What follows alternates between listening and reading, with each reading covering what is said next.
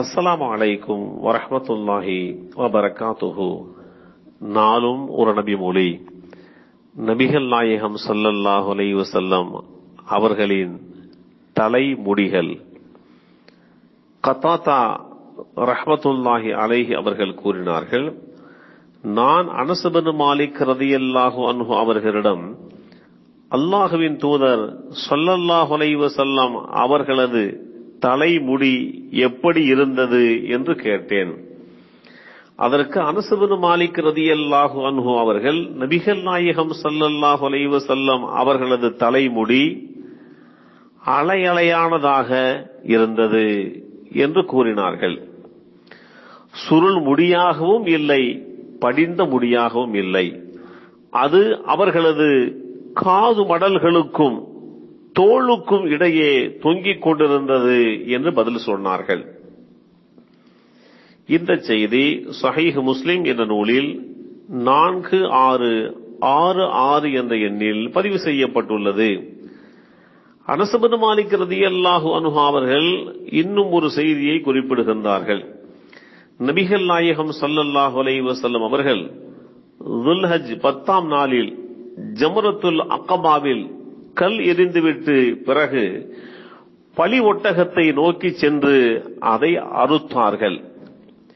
நாவிதரும் அங்கே அமர்ந்திருந்தார். அவரிடம் நபிகள் நாயகம் ஸல்லல்லாஹு அலைஹி வஸல்லம் அவர்கள் தமது தலையை கையால் சுட்டி காட்டினார்கள். வலது பக்கத்தை அவர் மலித்ததும் முடியை தமக்கு அருகில் இருந்தவர்களிடையே விநியோகிக்க செய்தார்கள்.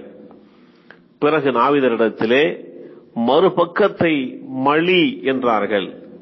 பின்னர் அபு தல்ஹா எங்கே என்று கேட்டு அபு தல்ஹா அவர்கள் வந்ததும் அவர்களிடம் அந்த முடியை கொடுத்தார்கள். இந்த செய்தி ஸஹீஹ் முஸ்லிம் என்ற நூலில் 2512 என்ற எண்ணில் பதிவு செய்யப்பட்டுள்ளது.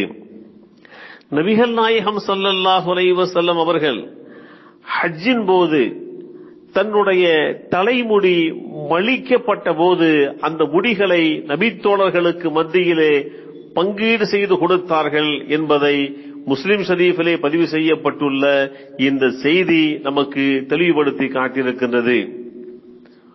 உஸ்மான் இப்னு அப்துல்லாஹ் இப்னு மௌஹப் ரஹ்மத்துல்லாஹி அலைஹி அவர்கள் அறிவித்தார்கள், நபிகள் நாயகம் ஸல்லல்லாஹு அலைஹி வஸல்லம் அவர்களின் துணைவியார் உம்மு சலமா ரலியல்லாஹு அன்ஹா அவர்களிடம் என்னை என் குடும்பத்தார் ஒரு தண்ணீர் பாத்திரத்தை கொடுத்து அனுப்பி வைத்தார்கள். உம்மு சலமா ரலியல்லாஹு அன்ஹா ஒரு சிமிலை கொண்டு வந்தார்கள். அது வெள்ளியால் ஆனதாக இருந்தது. அதில் நபிகள் நாயகம் ஸல்லல்லாஹு அலைஹி வஸல்லம் அவர்களின் முடிகளில் ஒன்று இருந்தது. பொதுவாக யாரேனும் ஒருவருக்கு கண்ணேறு அல்லது நோய் ஏற்பட்டால் அவர் தன் நீர் பாத்திரத்தை உம்மு சலமா ரலியல்லாஹு அன்ஹா அவர்களிடம் அனுப்பி வைப்பார்.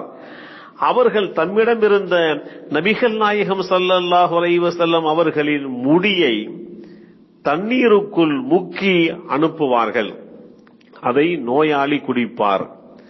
இந்த செய்தி ஸஹீஹுல் புகாரி என்ற நூலில் 5896 என்ற எண்ணில் பதிவு செய்யப்பட்டுள்ளது. இந்த நபிமொழியை நாம் ஆய்வு செய்ய முற்படுகின்ற போது நபிகள் நாயகம் ஸல்லல்லாஹு அலைஹி வஸல்லமுடைய துணைவியார் உம்மு சலமா ரலியல்லாஹு அன்ஹா அவர்கள் நபிகள் நாயகம் ஸல்லல்லாஹு அலைஹி வஸல்லம் அவர்களுடைய முடியை தண்ணீருக்குள் முக்கி அனுப்புவார்கள். அது நோயாளிக்கு குடிப்பதற்கு கொடுக்கப்பட்டது, நோய் குணமானது என்பதை இந்த நபிமொழியை அடிப்படையாக வைத்து நம்மால் புரிந்து கொள்ள முடிகின்றது. எல்லாம் அல்ல அல்லாஹு தஆலா நபிகள் நாயகம் ஸல்லல்லாஹு அலைஹி வஸல்லம் அவர்களுடைய கண்ணியத்தை புரிந்து கொள்ளக்கூடிய பாக்கியத்தை நம் அனைவர்களுக்கும் தந்தல் புரிவானாக. அஸ்ஸலாமு அலைக்கும் வரஹ்மத்துல்லாஹி வபரகாத்துஹு.